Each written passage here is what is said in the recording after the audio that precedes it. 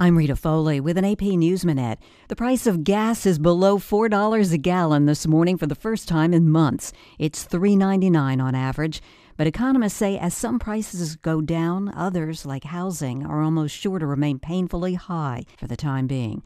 Hundreds of Russian soldiers reportedly are refusing to fight in Ukraine and trying to quit the military. The prisoners at a penal colony in St. Petersburg were expecting a visit by officials. Instead, men in uniform arrived and offered them an amnesty if they agreed to fight alongside the Russian army in Ukraine.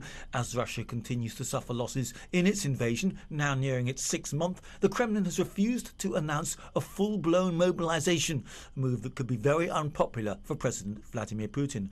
Instead, there's been a covert recruitment effort that includes using prisoners to make up the manpower shortage. I'm Charles de Ledesma. And I'm Rita Foley.